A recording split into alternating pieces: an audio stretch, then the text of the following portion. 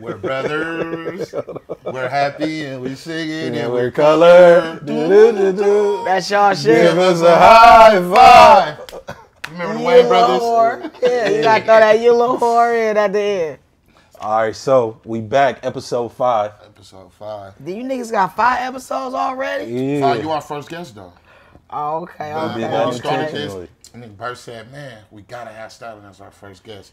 That's why we ain't put out no episode in 2 weeks trying to catch up with your busy ass. So you busy. So now that we're here, man, what's going on? How the J fella been doing? Oh, wait, hold on. So, to give you a proper introduction.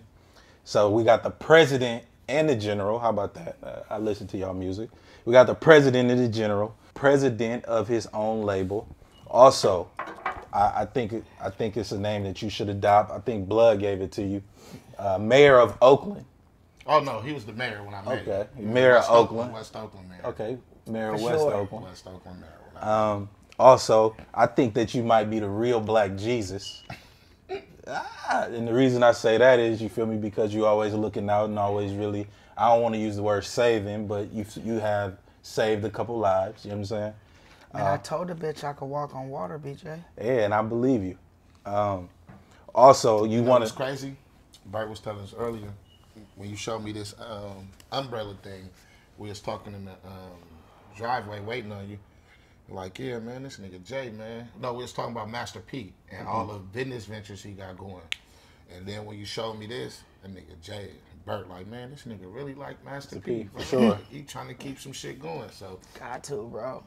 So what made you, first off, give us a little intro about yourself, bro.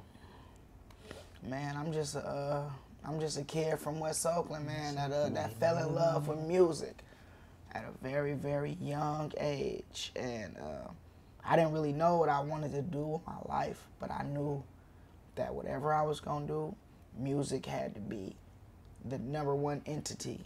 And whatever I was doing, whether if I wasn't a rapper, I would work for a label. I would be an A&R. I would be a manager. I would be a producer. Like, whatever I was going to do, I knew that early in life my calling was music. Whatever I was going to do, it was going to be music. It didn't have to necessarily be an artist. Like, a lot of artists start out as artists and they end up as writers, or they end up as executive producers. And like Lil Bibby, that's who put out Juice Wrld. Did you know that? I didn't know Bibby put out Juice Wrld. That's his crazy. artist. That's crazy. I didn't know that. That's his artist. That's his artist. Like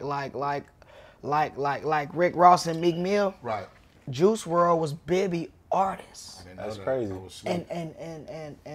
And that's what I mean by no matter what I was gonna do in life, it was gonna be something in the music business, because we all can say, it's not a secret, Juice Wrld has became a super mega star and sure. reached heights way higher than Little Bibby ever Dreaming about. dream Yeah, about. but they took his knowledge, though. But Bibby took that knowledge and that love from the music game. Like, I might not be the biggest rapper in the world, Right, but I love this shit so much, I'm going to be in this shit forever, and I'm going to be forced to be reckoned with. right, for sure.